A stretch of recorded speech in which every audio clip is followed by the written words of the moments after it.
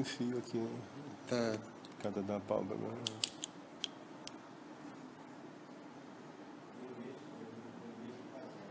É medrise? Tá. Olha pra cima, pra baixo, direita, esquerda, na ponta do nariz, vai pra frente.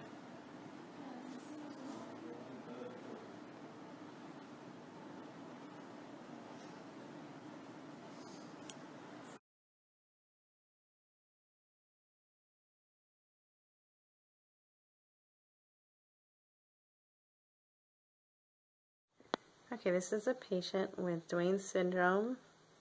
Follow the finger.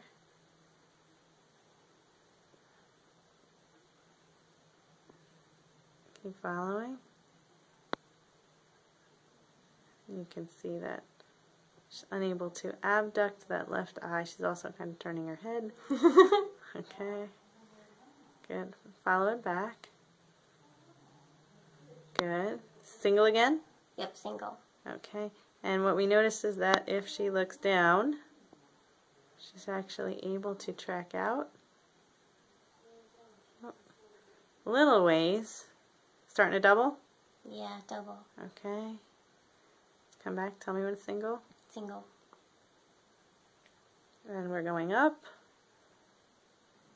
And you can see she can actually track out quite a ways. Tell me when it doubles. Double. Right about there. But if I bring it down from here, it holds out for a little bit. Double yet? Yeah. Yeah. But we've definitely got you to the left of center. And if I start it on the midline again,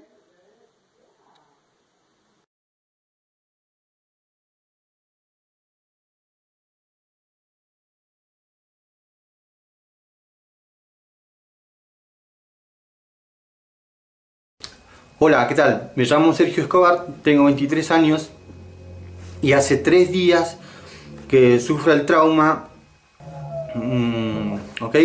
Espero que esto le sirva a alguien, a alguna persona que a lo mejor esté pasando o le ayude a alguna persona que esté pasando por lo mismo.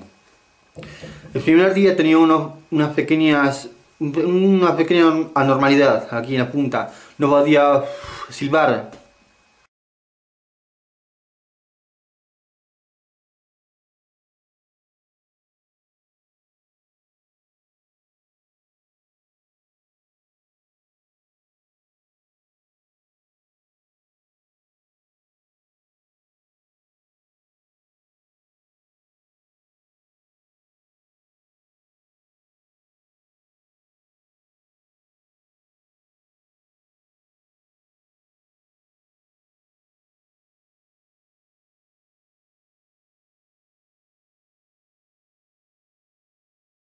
Diga A.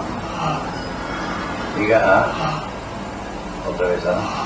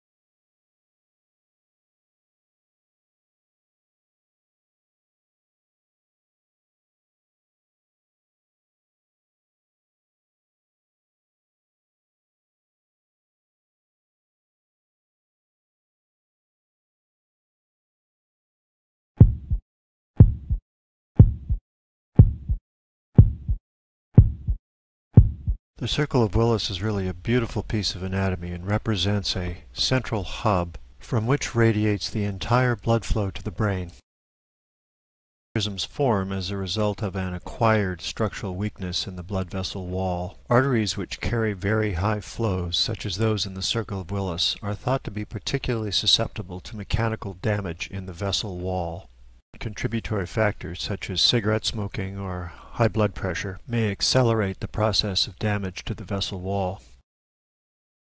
The strength of the aneurysm wall is inversely proportional to its size.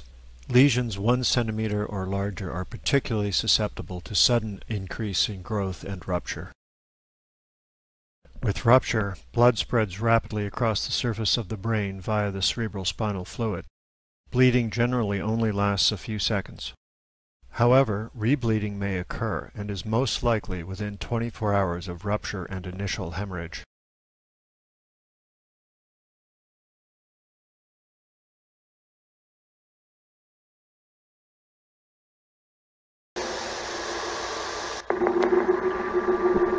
This man developed symptoms of rabies.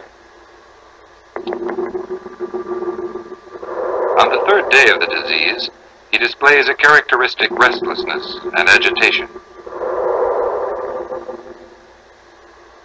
The most familiar clinical symptom of rabies is associated with difficulty in swallowing.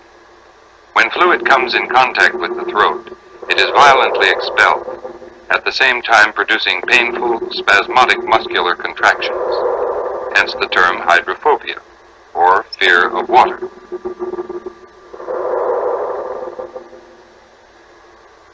The accessory muscles of respiration are also affected by the attempt to swallow, so that the patient chokes and gasps for air.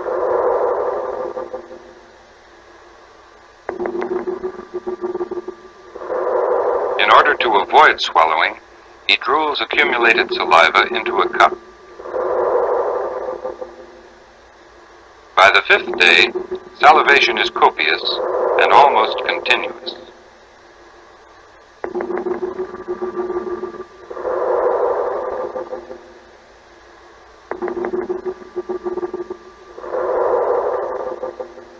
There is excessive perspiration, and the pupils are dilated.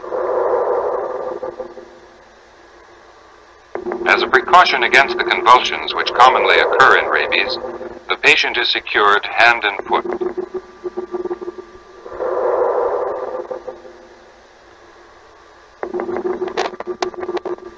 He displays increasing agitation and delirium.